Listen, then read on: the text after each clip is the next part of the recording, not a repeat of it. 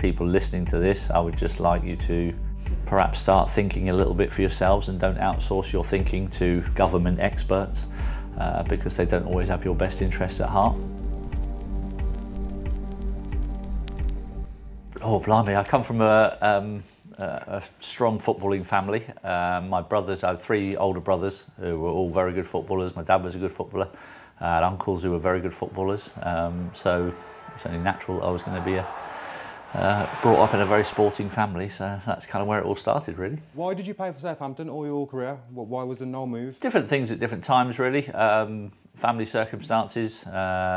You know, I enjoyed being the big fish in the small pond. Felt like I owed Southampton. You know, they gave me my chance to be a professional footballer and to fulfil all my dreams as a kid who just wanted to be a footballer and play for England. I managed to do all that stuff while at Southampton. So yeah, I felt like I owed them something as well. The fans were always brilliant to me, treated me brilliantly right from day one when I burst on the scene as a youngster, and you know, I always felt a bit of loyalty towards them as well. Did you ever get any offers to move, and was you ever close to moving at any stage? Yeah, I nearly joined Spurs when I was 21. That was my team as a boy.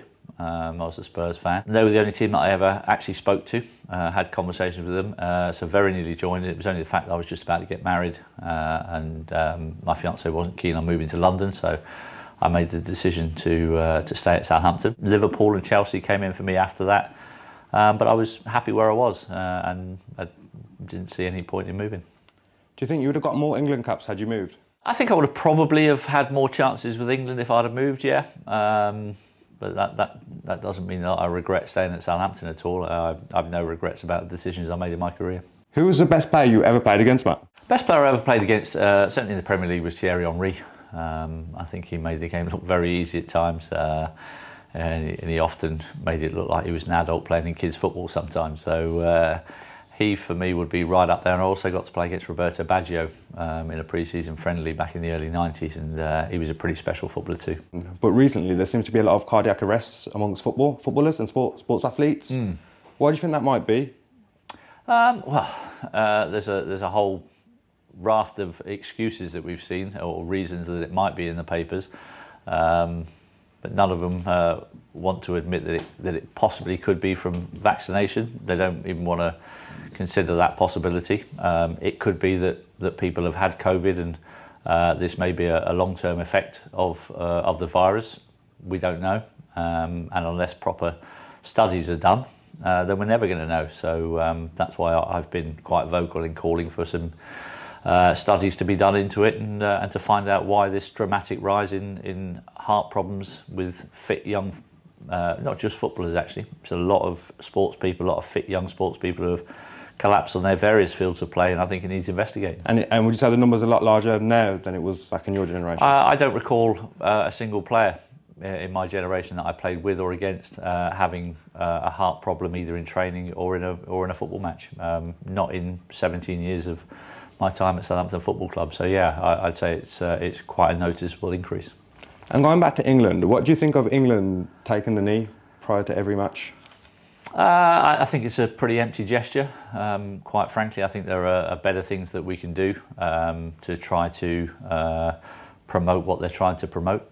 And so I think it's had its time. It's almost become a little bit divisive now as well, when that shouldn't really have to be the case.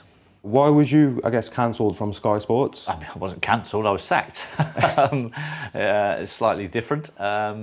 Yeah, I mean, the way that Sky have gone with their policies meant, I think, that it wasn't a very good look for them to have 5 middle-aged white men on a programme. And so the diversity angle that Sky have gone down, it meant that you know, there was going to be changes afoot, and unfortunately we were one of those changes. From researching Room Interviews, I was made aware that you didn't want to wear the BLM badge prior to a game. Why was that? Because I had done a bit of research into what Black Lives Matter stood for, and I wasn't comfortable aligning myself with that organisation. I felt like they could have used a better slogan.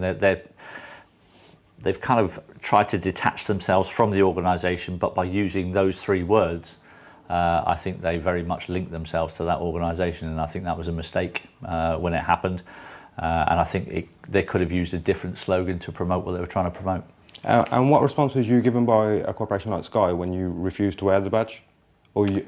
Well, I first of all, I was asked if I would wear the badge. This was about a minute before we were due to go on air. So we weren't really given a lot of time to have any discussions about it. But at the end of the show, after I'd worn it, I felt very uncomfortable. And I went to the producer of the show and I just said, I won't be wearing this next week. You know, I'm prepared to wear any other, the kick racism out badges, I'm prepared to wear anything like that, but I don't want to align myself with that particular organisation and those particular words. What was his response to that? His response was, yeah, that's fine. So I wore a different badge the following week. And then what happened? And then a few months later, I was sacked. But I have no idea if those two things were connected. Did they not give you any more information as to why the sacking was there? No, I was told that the programme is going in a different direction. That was the reason that I was given, and that was the only sentence that they gave me after 15 years of working for them. And how's that affected you moving forward? It's been quite liberating, actually. I've managed to find work with other people and other people who value freedom of speech and don't mind you having an opinion that goes against the mainstream narrative. One person who's got an opinion that goes against the mainstream narrative, who I interviewed recently, Taboo Room, how do you feel about his cancellation? Because he's pretty much been deplatformed. Yeah, I think censorship in any form is wrong, quite frankly. I think the whole freedom of speech thing in this country is the most important thing we can have to pass down to our generation of children. I think that it's a dangerous society when you start having the censorship and the online harm safety bill that's trying to go through Parliament at the moment, because it puts too much power into people's hands, it concentrates power into the hands of the elite and the government, and that's power that can be easily abused, as we've seen many times in history, and we need to learn from that. But where do you think we're going, I guess, as a country or a community, in regards to like post-COVID with the elites? Do you think it's almost turning into us against the elites? I think there's a bit of an awakening happening around the country. I certainly have seen a shift in attitudes towards the rules that the government were trying to enforce upon people, and more people are now actually certainly coming up to me in the past year or so and just asking different questions than what they were asking maybe 18 months ago, 2 years ago. So there's definitely a shift in attitudes, and I think they've overplayed their hand. I think they've made it pretty obvious what their goal is, and people are not standing for it. I really have lost a lot of faith in politics over the last few years. I'm not sure there's anybody that I could shout a name out from the Conservative Party, certainly from the front benches, that would make this any better. Quite frankly, I'm not even sure that they're actually the ones making the decisions in this country. I think somebody described it to me very well when they spoke about the Labour and the Conservative parties, when they said they're just two cheeks of the same arse. Before we finish, is there anything that you would like to say?